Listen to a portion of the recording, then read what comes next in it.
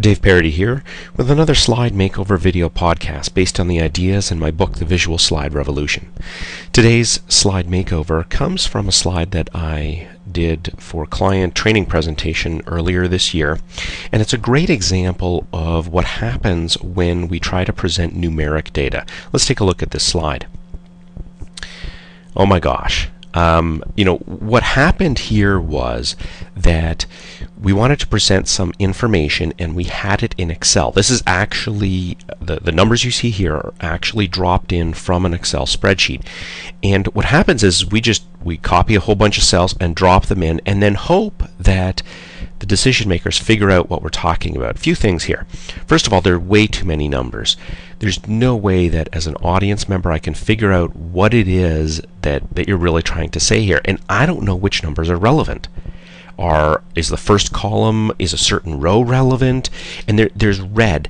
You're using red for some numbers. Is that important or not? Well, actually the red comes from a default in Excel, whereas if it's a negative number it puts it in red and in brackets because that's an accounting standard. Well, accounting is not what we're talking about here. We're talking about customer numbers. We're not talking about dollars and cents.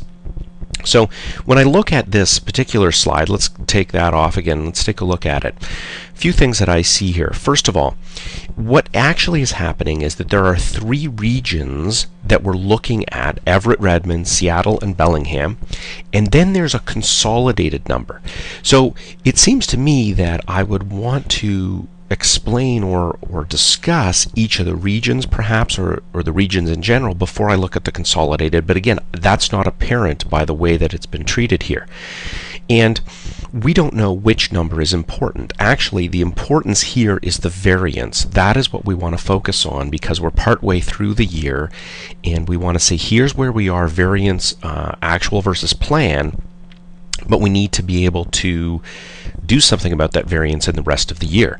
Again, that's not clear.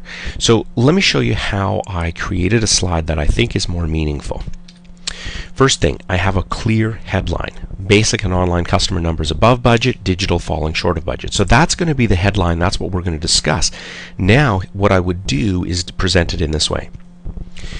Folks, we're looking at our customer numbers up to the recent month, and our basic and online numbers, they're okay, but our digital, we're really falling short. Here are each of our regions individually, and the numbers that are doing well, all the basic numbers and two of the three online numbers. The numbers that are not doing well is the online number in Seattle and all of the digital areas.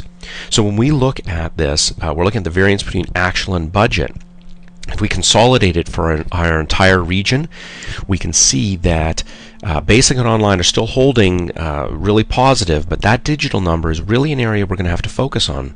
How can we take some steps to turn that around in the rest of the year? So what I did is I created a table that is easier to understand. I pulled just the variance numbers in and put the text down at the bottom to say what it is we're looking at, and then used the graphical arrows to indicate which ones were positive. That's green, that's normally a positive color, and the red indicated these are not good numbers.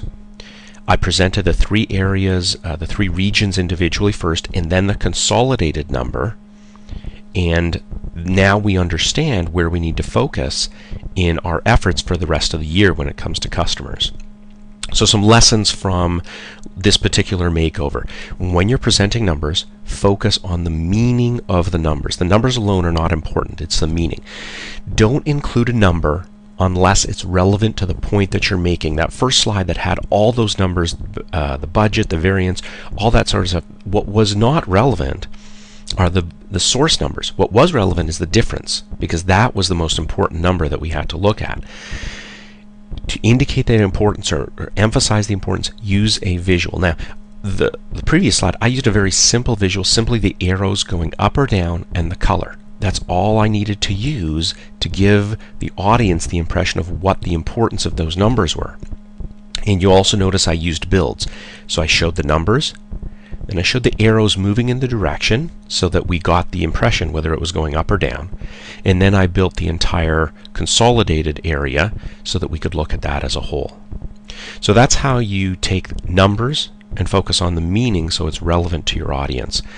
For more information on the work that I do, the training workshops, consulting, books, videos, go to my websites, www.visualsliderevolution.com or www.ThinkOutsideTheSlide.com.